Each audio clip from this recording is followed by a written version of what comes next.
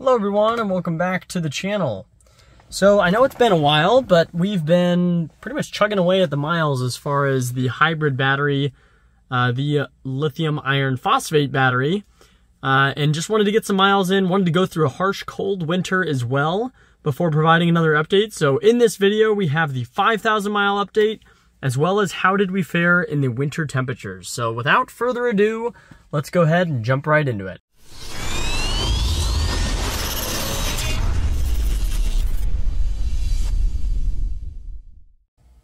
Alright, so we'll go ahead and jump right in. I meant for this to be a video that we put right at the 5,000 mile mark, but haven't had really time to get around to it. So wanted to spend some time today just going over what it's like to own the lithium iron phosphate battery from Nexcell, and also just to get an idea of the type of mileage you might get in winter, because as we might know from the lithium iron phosphate battery chemistry, it doesn't fare the best in winter. At least that's the knock that you typically hear when you're comparing lithium iron phosphate to that of nickel metal hydride.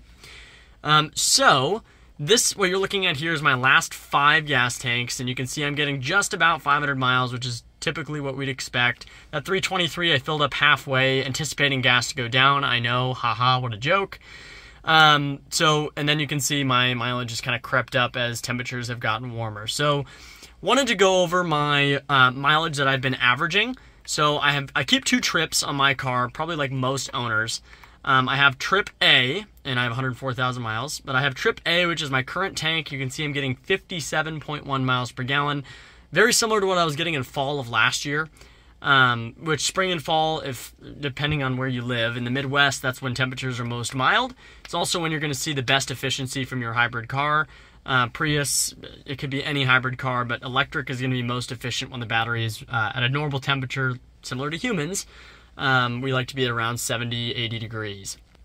So trip A, obviously doing pretty well here at 57.1 miles per gallon. It's the best tank I've had so far this year. Throughout winter, I was able to continue. Actually, we're at 6,000 miles now, 6,400. This is the life of the nickel, of the lithium iron phosphate pack. So you can see we're at 6,400 miles, 52.6 miles per gallon is what I averaged. So I put this pack in October, and then temperatures pretty sharply fell, and we were below freezing, or right at freezing for almost all of the winter here. And I was able to get over 50 miles per gallon, right around 50, 51.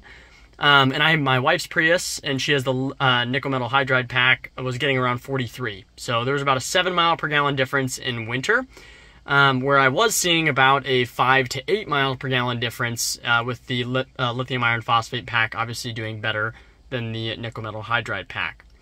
I was averaging 35 miles per gallon. That's an important thing to look at because I drive mostly highway to get to work. I try to maximize my city miles where I can, but I've been driving the same route to work as my wife, who drives the nickel metal hydride pack enabled Prius. So like I said, I've been keeping track of the mileage there.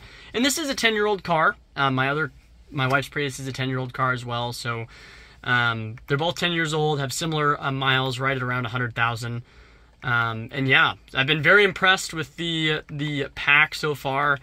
It's held up really well. Again, the most notable features is how quickly it will fill up when you regen. You get the full regen capacity pretty much the entire time you're going downhill. It doesn't limit like the nickel metal hydride does. That, and there's also not that voltage sag, and if the pack starts to go down in capacity, like on those hot summer days, which we're not quite here yet, but if you have the AC blasting, you don't watch your battery doesn't drop in capacity like a rock like you see with nickel metal hydride either. So I've noticed it's harder to drain the battery, a lot easier to fill it, but in general, yeah, pretty robust battery pack. I am thrilled with the results that I've seen so far, and that brings me to going and ordering a pack. And there's kind of a good news, bad news there. The good news is that they're still available as the time I'm making this video. The bad news is that they won't be for long. So Jack, the creator of the Dr. Prius app and the designer of the Nexcell lithium iron phosphate pack, has informed me that they are not expecting any shipments for quite a few months. So this current shipment that's available on the site, projectlithium.com, I'll put a link down in the video description, and hopefully you're able to snag one if this is something you've been interested in before there's a couple months here between now and the next shipment. So I'll try and provide updates also at the 10,000 mile mark. I do also, just as a sneak peek, so I have another car that I'm working on obtaining. There'll be a video reveal for that one as well. But that's pretty much all I wanted to share today, just the 6,400 mile update. I'll do another one at 10,000. Go ahead and leave your questions or comments below. I'll answer all the ones that I can. And again, I'll drop a link to projectlithium.com in the video description. And as always, hope you guys have a good one, and I'll catch you in the next video.